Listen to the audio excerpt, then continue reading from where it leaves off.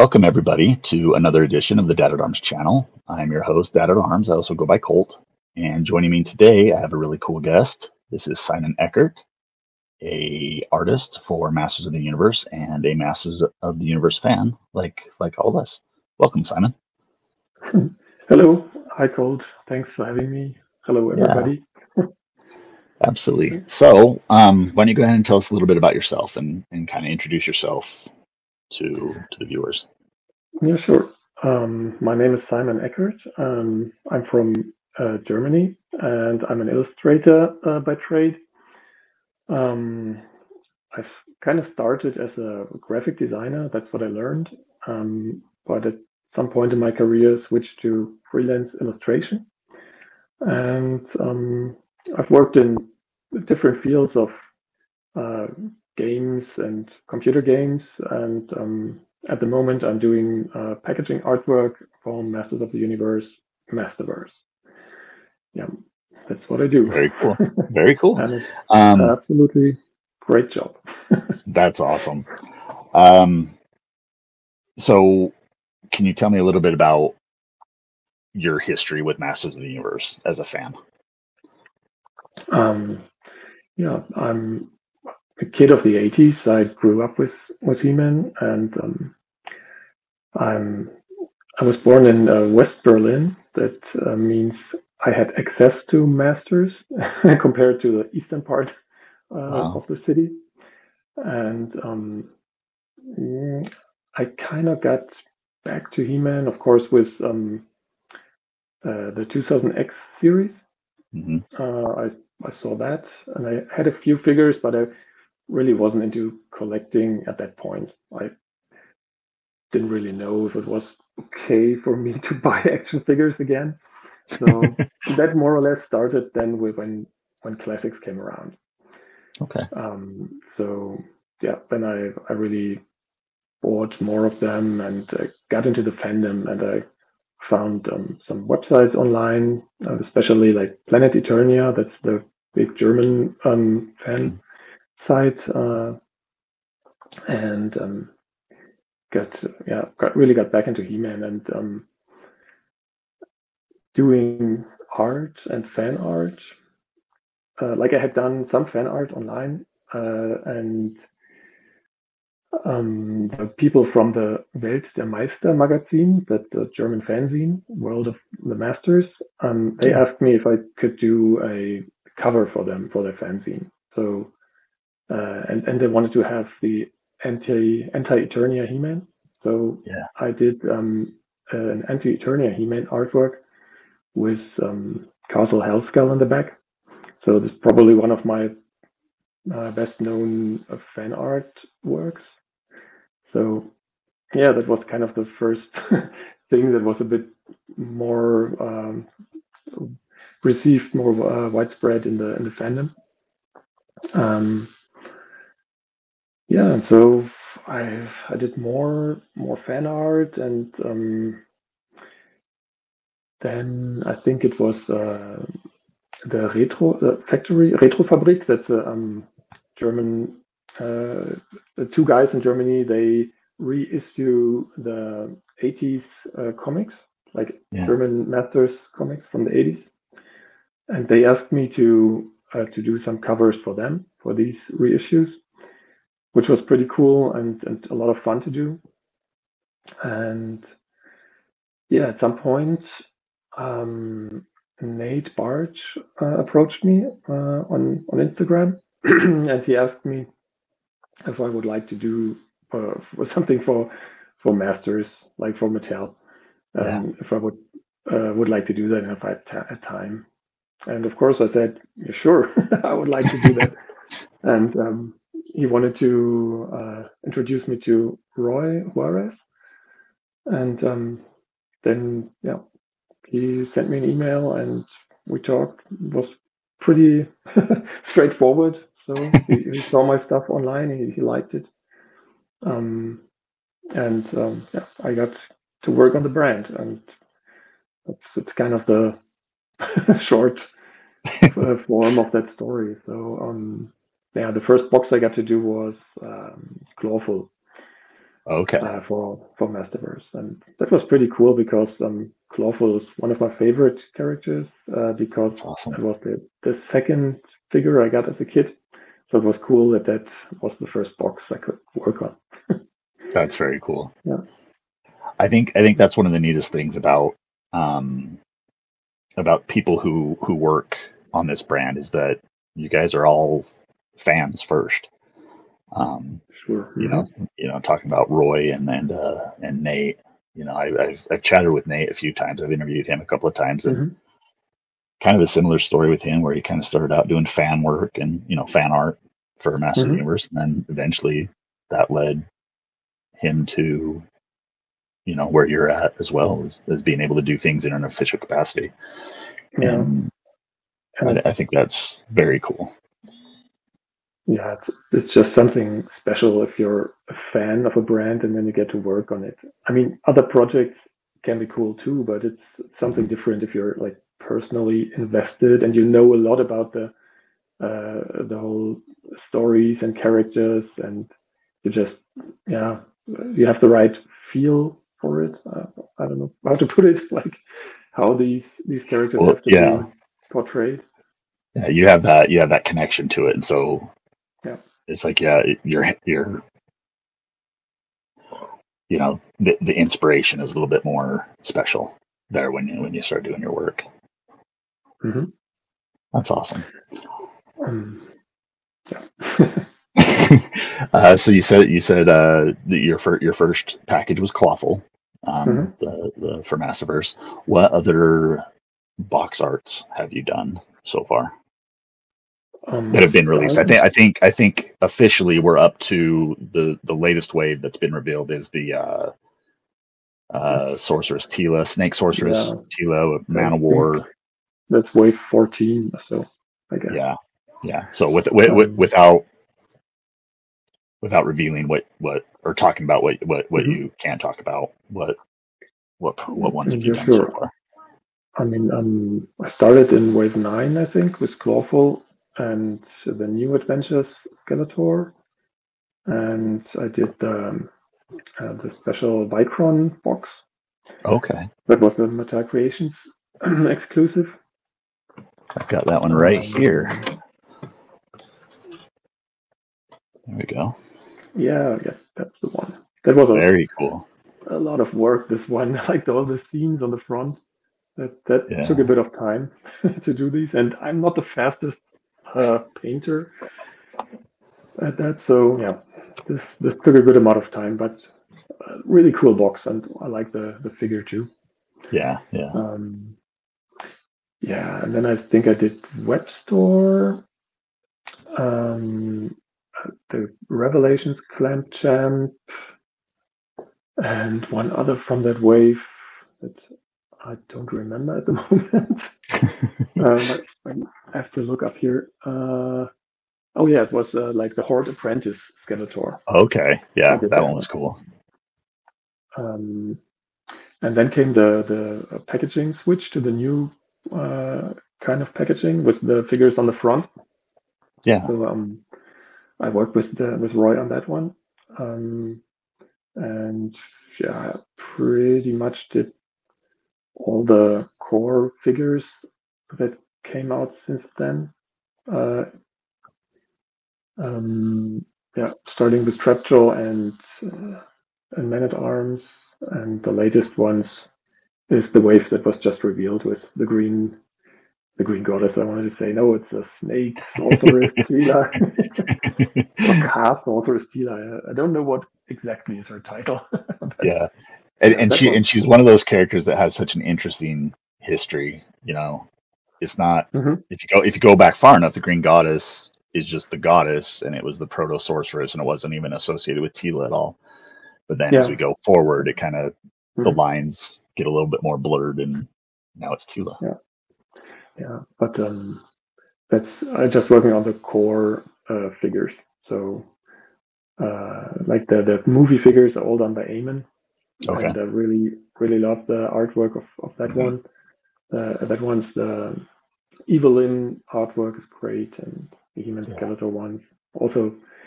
buy all the movie figures because we haven't gotten too many of the movie figures over the years, and there's still some missing that have never been released. I think the next one online is we've got Beastman in the pipeline. Yeah, sure. Beastman. Yeah, hopefully we'll see more because those are fun figures. The ones we never got, like Tila and Duncan in the movie look, we never got those. Or Pig Boy. Yeah, Pig Boy. We never got a Sorceress. I also think it would be really fun if they did a. We've seen concept art of She-Ra, how she was supposed to appear. Oh yeah, that would in that movie. Awesome. I think that would be a really fun figure to see in this line. I think that would be really cool. I don't know. Who knows? Maybe next year the big 35. No, is it 40 years of She-Ra? I think. Yeah, 40. It's 40 coming years. Up. Yeah, 40 years. Because we just did the He-Man 40 year a couple years ago, and then She-Ra's a little bit behind. So I don't know anything about that, but that would be great. That would be awesome. I would buy it for sure. Oh, absolutely. So do you have any favorite? I'm sure you have favorite characters. Let me rephrase the question. Who are your favorite characters? I don't have one favorite character. Of the vintage characters, I especially like 4, and these are the 4 first figures that me and my brother got in the 80s, and that's Fisto and Clawful and Whiplash and Buzz-Off, like all these third wave characters. Is when I started. Yeah. And figures that I really liked as toys as a kid were Cyclone and Dragon Blaster, Skeletor, and Leech. These 3 are also one of my favorites. Some of my favorites. Very cool. And that's figure wise. That are my favorite characters. Awesome. Like Masters of the Universe wise, I also like She-Ra characters, but the question was MOTU. Well, let's go. Let's ask that question too. She-Ra's part of it. I guess to my mind, I know the rights things are weird with both properties, but I think a lot of people just consider She-Ra to be in there as well. Yeah. So with She-Ra characters, who are your favorites on that side? Favorite She-Ra characters are Catra. That's definitely my favorite one, and then She-Ra herself and Scorpia. Cool. The evil girls. They are the cool ones. we all like a bad girl, right? Yes. Well, cool. So with your let's see here. Of all the Masterverse packaging art that you've done so far, do you have a favorite piece of art that you've done officially for the line? I think my favorite one is the Skeletor with throne box that I did. Okay. Yeah. So that was also very cool. Big artwork, and that was cool to work on that and to make it really like dark and moody, give it that vintage feel. And I think it worked. Turned out pretty cool with packaging. Yeah, I've got it. I have it sitting over on the floor in front of me. I got my. Already got it. Yeah, I found it. I found it online. Okay. And it was a really good deal. So it's like, I got it, and then it showed up on my doorstep like a week later, like really quickly. Like I wasn't. Wow. But I'm happy, and it's really cool. I have it on pre-order, but I don't know when it will arrive. So. Yeah. Well, awesome. I think that's my favorite artwork that I did. Okay. Very cool. Well, I know I'm really excited for this new wave that's coming out, especially one of my top 3 favorite characters is Tila, so I always like seeing new versions of her. I love the new Sorceress Tila from the show. And then, like we said, the Snake Sorceress Tila is now coming out now, and I think that artwork is just some of my favorite that I've seen of yours. Thank you. I just think it's gorgeous. So I'm very excited for that. In working on this brand, are there any like characters that you would love to be able to do art for? I mean, we already got a lot of characters in Masterverse, so I guess some of them I won't probably be able to do some of them because they already came out. But of the ones that haven't come out, I'd love to do, of course, a She-Ra artwork. I haven't been able to do that, so that would be cool.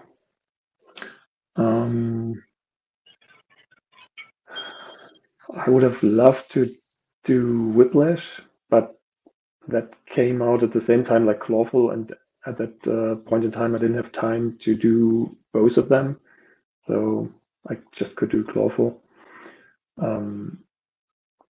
I would love to do a Scorpia artwork. That would be awesome. And Masters. Fisto would be a great one, of course.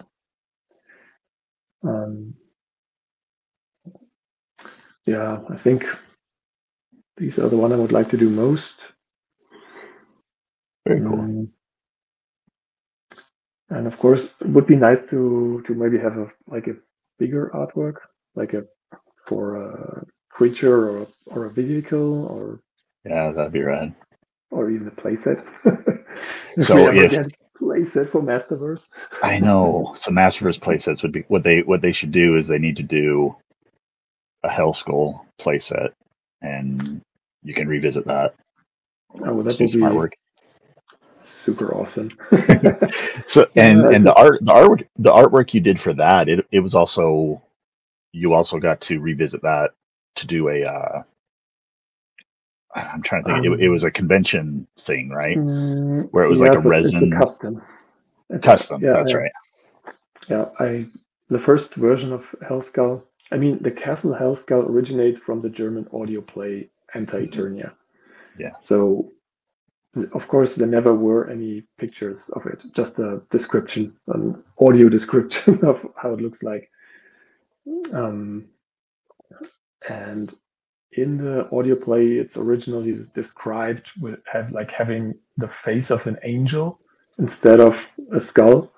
Yeah. But in my artwork, I don't know, I wanted to make it more creepy and more dark. So I used that for the background for Anti-Eternia He-Man. And I think the story was like this, that it was first used again in the DC comic. The multiverse comic. The multiverse comic, right? Mm-hmm. There's one panel where it can be seen. I mean, it doesn't look exactly like the one I did, but it's pretty close. You can see that it's inspired by it. Yeah. And I guess that's probably because if you search for, or did the search back then for Anti-Eternia Grayskull, there probably wasn't much fan art of it. Right. And I don't know exactly who drew that, but could be that he used that as an inspiration. And the second time it was used was on the back card of Anti-Eternia He-Man in Origins. Okay. Where Axel drew the He-Man artwork in reverse, having He-Man stand on the other side and doing Hellskull instead of Grayskull. And he clearly used my Hellskull too. So I'm not sure if I guess probably Roy gave him the reference or the reference picture. Mm-hmm. So he used that. And yeah, I think it's awesome that my fan art got inserted into the brand like that. Yeah, I was just going to say that. I think it is safe to say that you gave life to the visual of Castle Hellskull, and everything I've seen of it looks like what you did initially, and that's got to be a good feeling, man. That's awesome. Yeah, super cool. Yeah, and it's even on the packaging of the Anti-Eternia He-Man from Mondo in the background. That's I don't know if right. you That's right. see the covers, Yeah, and that's that's Florian cool. Bertner did that one, and Yeah, he made a great version. Like he inserted audio cassette in the wall, as a wall, one of the walls yeah. is a cassette. It's such a nice That's wall awesome. to the audio Yeah. place. Yeah, that's pretty cool. So as a German fan, I kind of want to talk a little bit about these audio plays. Hmm. As an American, I've never have had the opportunity to listen to those. Hmm. But I know for German fans like yourself, they're a pretty big deal, and they kind of have their own additions to the lore. Like, Anti-Eternia He-Man obviously is Hmm. part of that. Can you kind of tell me a little bit about? Yes, so the audio plays are a very important part of the German fan community. That's partly because we didn't have the Filmation cartoon in the early 80s. I think the first time it aired on television was in 88. So that's basically when Masters was over already. Yeah, So the only way to see the cartoon was through VHS from a video store. And there were just, I don't know, maybe 12 episodes or something, or 20 that were translated and that you could see as a kid. But not everybody had access to that. So, and audio plays have like a big tradition in Germany. So every kid had like a cassette recorder, and these audio plays were like in every children's room, so to say. And yeah, everybody had some of those, and there were like 37 episodes, and they were really well done and very great voice actors and cool stories. And yeah, they have a very high standing with German fans. Um, yeah, and there, of course, they had a little bit of freedom with the stories, and could insert some new characters, like, yeah, probably some generic ones like some magicians and stuff like that, and even yeah, and some memorable ones like Anti-Eternia He-Man. So it's a bit of a shame that, of course, you can't really enjoy it in any other language because it would like yeah. lose the voices and everything. I mean, you can read a translation or something for the Right. stories, but yeah, of course, there's also nostalgia with that, like with the cartoon. But yeah, I listen to them from time to time. It's just, yeah, great fun. That's awesome. I, And I, I know for myself, when how I was introduced to Masters of the Universe were the Golden Books storybooks. mhm, Um, before I saw the Filmation cartoon, and they had a VHS tape that had like very limited animation of the images from those storybooks and a mhm, narration and voices, and I think I have more nostalgia affection for them than I do the Filmation cartoon. As much as I love the Filmation cartoon, I mhm. think that's kind of my thing. So I would love to be able Like, to listen to those audio plays, and that'd be a lot of fun. yeah, I think the only contact I had with the Filmation cartoon as a kid was the sticker album. That was Okay, from yeah, yeah, Panini. That was a sticker album, and hmm that had the images from the cartoon.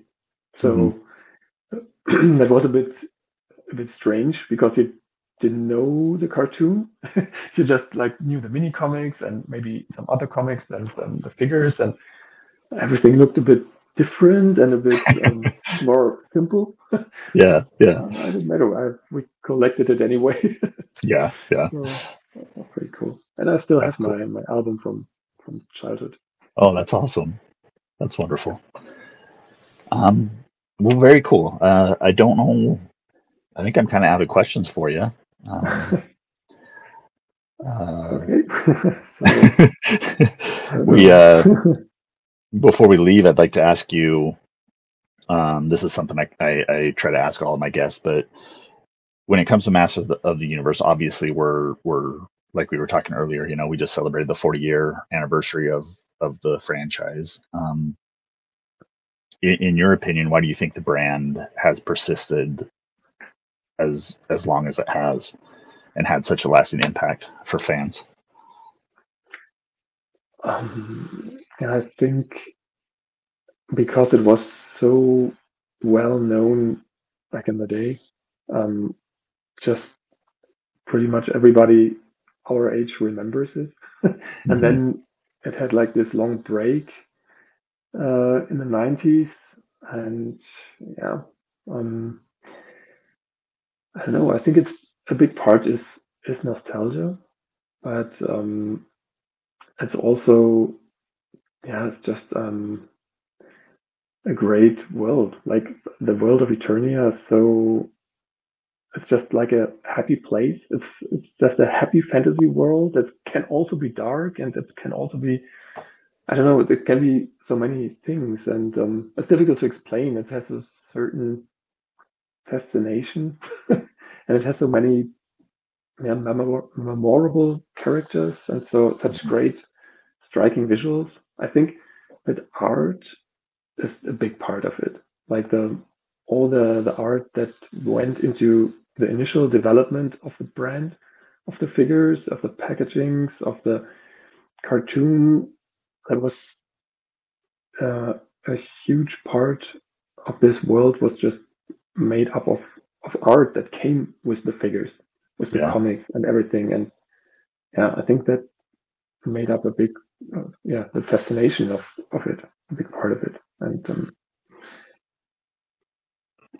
and I'm happy that it is still appreciated nowadays. And the new packaging also has artwork, and that's a big part. It's just a big part of Masters. I can't really think of any other type of franchise out there that's so art driven. Everything. The old toys have those beautiful, paintings and illustrations by Rudy and Earl Norham, and that are associated with it. Yeah. It really is kind of a unique thing. And also, I don't know, the fans are so loyal to the brand. All these fan created stuff that's out there, be it customs or fan fictions, artworks, people who make videos and reviews, and just, I don't know, it's people who organize conventions.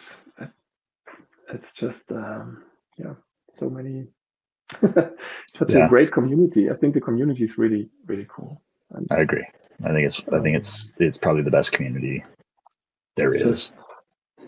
I don't know. It's like the Grayscale convention where I go pretty much every year. That's the big convention here in Germany, and I've met so many nice people there and made friends, and it's just cool, and it's a great feeling. You instantly connect through Masters. It doesn't matter from which walk of life you come. It's just everybody knows He-Man and everybody likes Masters, and it's a great feeling. It is, and to be, I think it's neat that it is such a fan-driven brand. Without the fans, it wouldn't be what it is today. I think that's just evidenced by how many fans are currently working in an official capacity on this brand. People like you, people like Nate, Roy, Ted Biaselli, Rob David. All of these people they're fans first, and I think that's pretty special. And like you said, the community, easily the best fan community there is out there. Yeah, though I have to say that I don't know so many other fan communities because if you're a big fan of one brand, you just can't. I couldn't handle like several fandoms at once. Probably from their perspectives, they like their respective fandoms the same. As we love Masters, so that's right. Well, since this is a Masters channel, we'll just go ahead and say that Masters is the best fan community there is. Definitely best one, the best brand, the best people. Yeah. And I think that's what I love about it so much is, I've been a part of the fan community for, well over 20 years now. Since early internet days when people started making connections and sharing Mm-hmm. things. And it's one of those, it feels like a second family. And a lot of the people that I've met have become true lifelong friends, through our shared love of Masters of the Universe. And I guess as a fan myself and being able to appreciate the work that you do for this community and for this brand that I love dearly, thank you for your beautiful artwork and for your passion. I want to make sure that Yeah. people like thank you you. are I mean, it's really awesome to be able to work for the brand, and then it's double awesome if people just like what you do. So yeah. if you get positive feedback, and it's it's great, because I do always try to get the best result for the artworks and to pour my heart into it. So yeah, to make it look awesome. It's just I want it to be great. It's not just a job. I mean, Yeah. maybe it sounds cheesy, but it's more than just a job in this case. Yeah. Well, it's evident that your heart has been poured into it and that the passion is there. And so congratulations. Like I love your stuff. I love seeing it. Thanks. And also a big thank you to Nate and Roy, without whom I wouldn't be there to work on the brand. They That's got me very into cool. it. So very cool. Yeah, big thank you. Well, before we kind of end things here and wrap up, do you want to share where people can find you to follow more of your work online? The best thing is probably Instagram. That's where I post stuff. Or at the moment, it's mostly shared post with Roy of the new packaging artwork. So yeah, Instagram is the handle is SimonEckert.art. Awesome. Yeah. And I'll include that in the show description, the episode description on YouTube, so people can easily find that. Yeah, there you can see also some of my other artwork that I did before Masters. And I probably post some personal artwork again sometime when I have time. But working on Masterverse is pretty time consuming, definitely. Yeah, I can imagine. Well, I think this is as good a time as any to kind of wrap things up. But once again, thank you for joining me today. Thank you for taking the time out of your schedule. I truly appreciate it, and it was wonderful to meet you. Yeah, thank you. It was my pleasure. Thank you for having me. Goodbye. And to everybody out there watching, thanks for supporting this channel and for watching. Please like, share, and subscribe. All those wonderful internet terms that we do.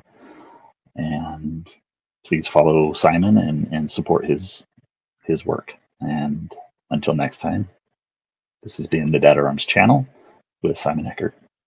We'll see you next time. Goodbye.